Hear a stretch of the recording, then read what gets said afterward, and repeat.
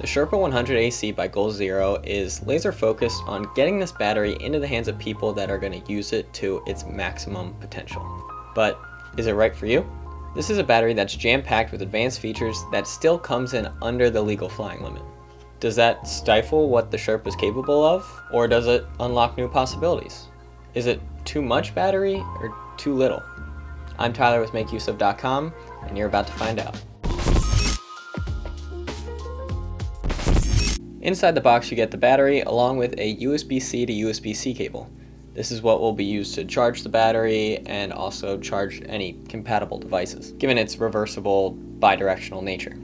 You could also purchase a 65-watt USB-C charger, which offers fast charging capabilities to charge the Sherpa in 2 hours. It also offers an additional USB-A port for multifunctional charging. You could also purchase the Nomad 50 solar panel, which can recharge the Sherpa in 3 hours in optimal sunlight.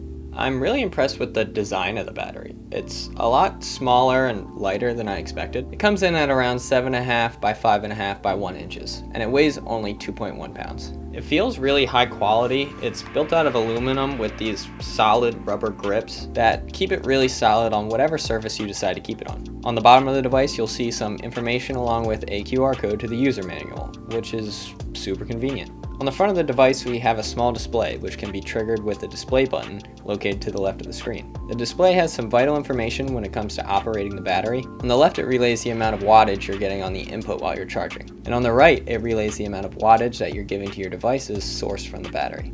In the middle of the display, we have a battery life remaining on the Sherpa, along with the hours to empty, which is super convenient if you're not into doing a bunch of math. You also have 3 additional buttons that enable and disable the different outputs on the Sherpa, those being USB, AC, and wireless charging. At the front of the battery, we have an array of both inputs and outputs. Moving from the left to the right, we have 2 USB-C ports. The top USB-C port is both an input and an output at 60 watts max. The lower USB-C is also an input-output with 60 watt input and up to 100 watt output. To the right of the USB-C ports are 2 USB-A port outputs, each at 12 watts max. On the right side of the display is a full-sized, in this case American, AC inverter output, rated at 110 volts and 100 watts max. As mentioned before, there's also a wireless charger conveniently located at the top of the device, making it super simple to drop your phone or earbuds on them and let them charge while resting there at up to 15 watts, which is really impressive. On the back side of the battery, you'll find a small fan which can kick on from time to time. Next to the fan is an 8mm solar charging input, rated at 22 volts and 60 watts max. Over to the left, there are also 2 manual switches dedicated to the input and output control of the USB-C ports. Due to the fact that power can be delivered in both directions on the USB-C ports, this switch gives you the option to manually choose which one you want to use. So let's say in a pinch you want to use your cell phone battery to charge up the Sherpa, you can just do that with the flip of the switch. But I've had good luck just leaving it on auto.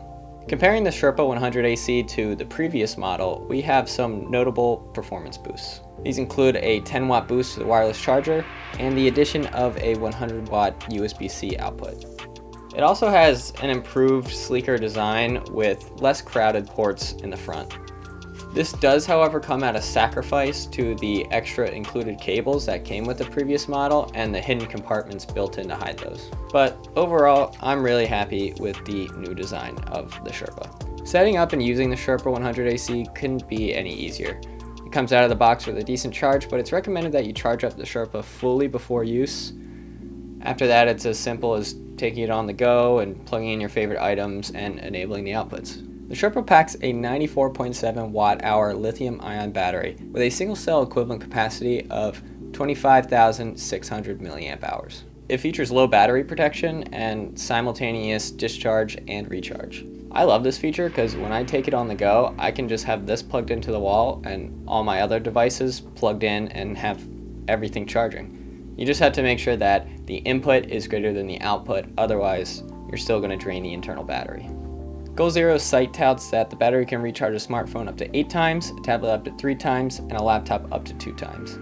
Obviously, these figures will vary based on the capacity of your devices, but for reference, here's a real-world example that I had with my 16-inch M1 Max MacBook Pro. My laptop model packs a 100 watt-hour battery, which is only slightly higher than what the Sherpa packs at 95 watt-hours. When my laptop battery was at 10%, I broke out the fully charged Sherpa 100.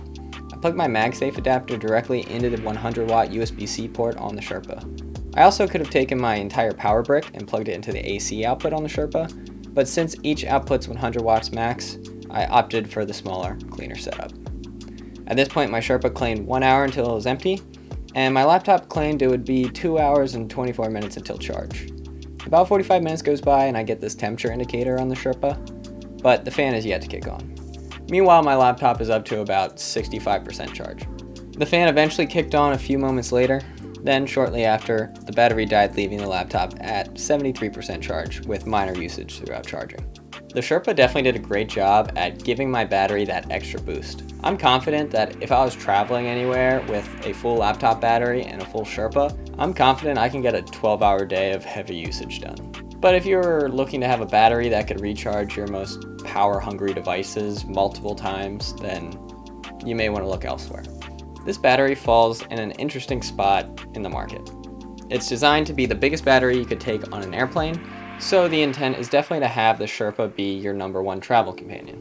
It's not one of those big batteries that you take off grid to power all your appliances and recharge your devices multiple days over and over again. But it's also not a small battery that you can just slip in your pocket or in a backpack compartment for those just-in-case recharge scenarios. If you're lugging a portable battery around with you that's this size and this weight, then you're definitely going to want to use it for a specific scenario. So what might that specific scenario be?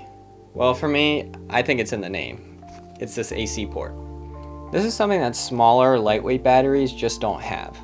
As mentioned before, this output maxes out at 100 watts, so you're not just going to be able to plug anything into it and have it work. Big appliances that suck power for difficult tasks aren't going to be compatible with this battery. For that, you're going to need to look for something bigger. But for less intense, more sustained power draws, this battery can power a lot of household devices that you would normally have to plug into a wall, and it can do so for multiple hours. I could see this battery being really great for hanging string lights in an outdoor space where you might not have access to power. Same goes for a small outdoor TV or running a tower fan for a couple hours on a hot day. It could even power my big video softbox for some time. To me, this seems like the best case for the Sherpa 100AC. Sustainable tasks outdoors where an outlet just isn't accessible. But I would like to mention that the operating temperatures for this device is between 32 and 104 degrees Fahrenheit, so you are going to have to be mindful about what sort of outdoor situations you're going to be putting this battery in. So, is the Sherpa 100AC battery pack the right pack for you? As I said before, this battery pack falls in an interesting place in the market for a very specific group of people. If you need to power some more demanding appliances like power tools, refrigerators, and electric stovetops, this is not going to be the battery for you. But if the AC output isn't necessary for you, and you're just looking for a portable battery that can charge your laptop, your phone, and some earbuds while you're traveling, I'd highly recommend getting a smaller, much portable battery bank. Something like the Anker PowerCore Plus holds about the same amount of capacity, yet is much smaller and lighter and only takes up slightly bigger footprint than a smartphone. You will lose that AC output, that wireless charger, and the solar input, but to me those are good sacrifices to make when saving money and weight and space in my travel bag. If you find that having an AC outlet on the go is necessary, and you definitely need to be able to bring it on an airplane, or you could definitely find benefit in having a solar input, then I think the Sherpa 100AC is the ideal solution for that lifestyle. For all the advanced features that this thing packs, it's hard to beat the small, portable nature of this device, especially for air travel.